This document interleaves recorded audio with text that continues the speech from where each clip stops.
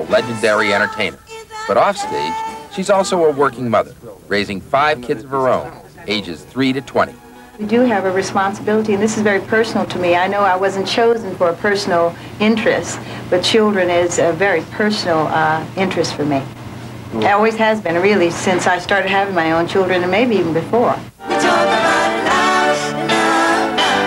As a performer and parent, Diana Ross says she has to pay attention to what kids want. What she is hearing is that many young people today are deeply discouraged. It's real hard for kids growing up in difficult situations for them to feel that they have an opportunity to somehow make a difference in their lives. Drugs, poverty, peer pressure, everyday stresses are taking a toll. 1 out of every 4 children under the age of 6 are living in poverty. Up to 1/2 of inner city students become dropouts. 1 out of 5 teenage girls becomes pregnant. National Children's Day is set aside to focus on America's young people, their hopes and dreams.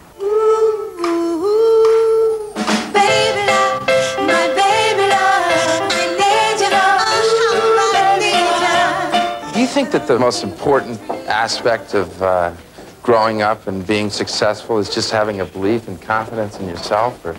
Well, it might even be a step before that. The only way a kid can have belief and confidence in themselves is for someone to nurture them from the beginning, to make them feel as if they're important.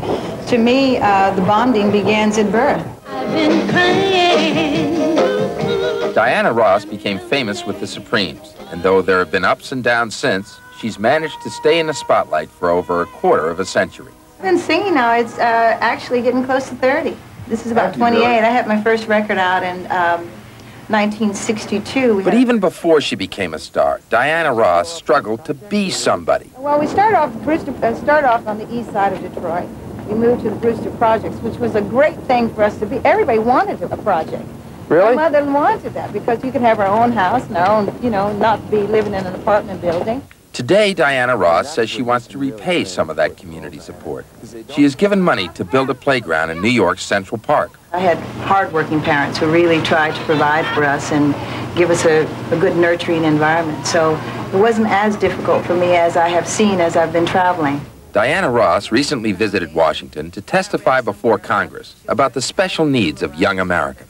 We can guarantee that they have food to eat, and we can guarantee that they have proper housing. About 40 young people were invited to Washington to talk about their troubles and programs that work.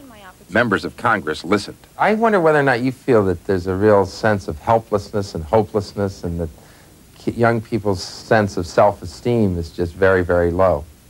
Do you think that's true? When my dad came home from prison, he abused us, and we had to adapt through that, and I really didn't feel like I was worthy of living anymore. I don't know what it's like really to have a dad, and when I was younger I used to be afraid of people, and I don't know, I just thought people would just make fun of me all the time. It's very sad how so many people are giving into cliques and not going along with their personal beliefs and going against what they know is right, just so they won't be shoved off anymore. Basically, I want to teach my children that I love them and that they should love themselves for who they are, and that education is always first, next to love. These young people have overcome tremendous handicaps at home and in school.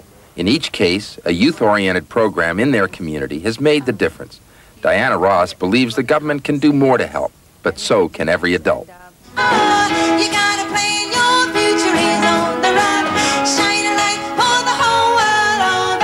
There's only one Diana Ross. Not everybody is going to be a superstar, but by making time for kids, Diana Ross is not just taking for herself, but giving something back to our country. It's a lesson we can all learn for the sake of America's future.